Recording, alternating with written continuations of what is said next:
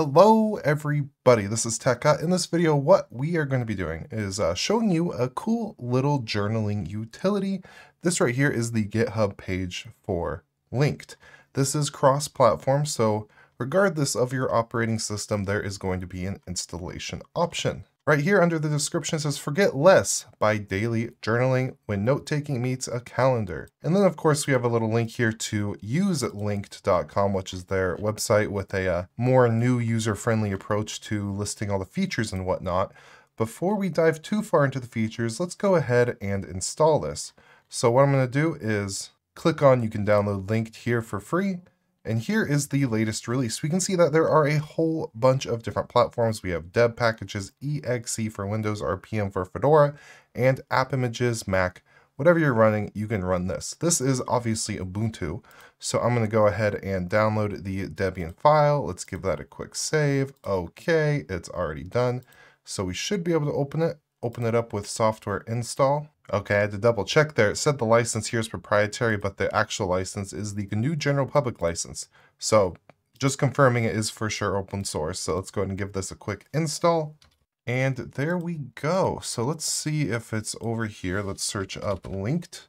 And there we are. Let's give this little application an open. Here we are. It's very simple. It doesn't have too many features at the moment, but what they say it does very well. So here I could just begin typing if I would like to under that specific date, or what I could do is set up a to-do list. So if you wanted just a really simple utility to wake up every day, make a quick little to-do list, you can do that through here. For example, item 1, item 2, item 3, and then as you go through your day, you could check these off. Now it does seem like it supports Markdown. So if I wanted to add a heading, for example, I could say daily goals. And then from there, I can go ahead and switch to a list here and then type out important thing, which is my important goal. And then of course there is a code support. So if I needed to put in a quick command like this, I could do that as well. And I could do a lot more. I could click out of here or just spam enter a couple times to get out of there. You can add a lot of information, and then you can see if I switch to another date. Obviously I just installed this. I don't have any other information on any of these other dates.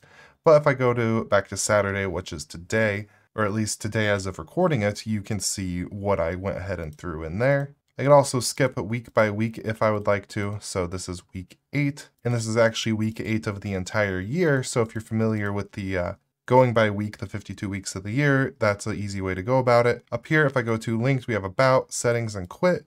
If I open up Settings here real quick, we have a light and dark mode. Dark is the default, but you could switch it to light if you would like to. We have the location for the data path. So if you did kind of want to make data sync, theoretically, you could put this in a synced Nextcloud folder or synced OneDrive, Google Drive, whatever you happen to be using, you could drop that there.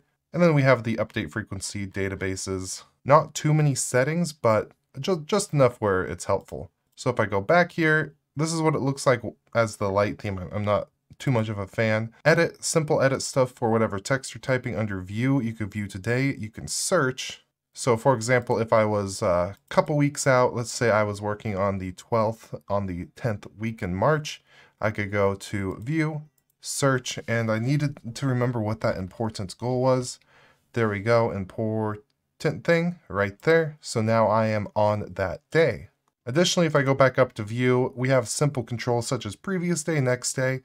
You're probably not going to open up this menu to do this, but it's cool because you can see all the different hotkeys that you have available to go ahead and navigate. So Control P and N, for example. So if I go Control P, that's going to move back. N is going to move forward. So if you're keyboard centric, you can, and you like this application, you could get familiar with the hotkeys. And then under Help, we have documentation, which will just open up their website here, and we have the availability to check for updates. So super simple little application.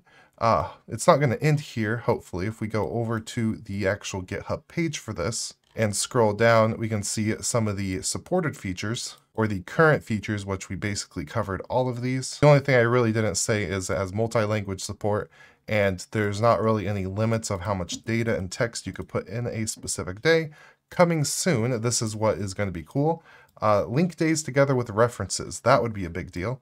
Monthly overview is next, so in a coming update, these two features will be enabled, and then eventually you'll be able to rate your days, sync across devices other than the little potential theoretical workaround that I talked about. Right here, phone support. If they actually launched a native application for iOS, Android for this thing and have it all linked together, that would be a big deal. That would be awesome. This is a nice little utility, and they could probably go ahead and make some money for adding like file uploads and integrations, things like that, but that's just me thinking aloud. So I hope you enjoy it. I hope you found this helpful or useful in some way or another.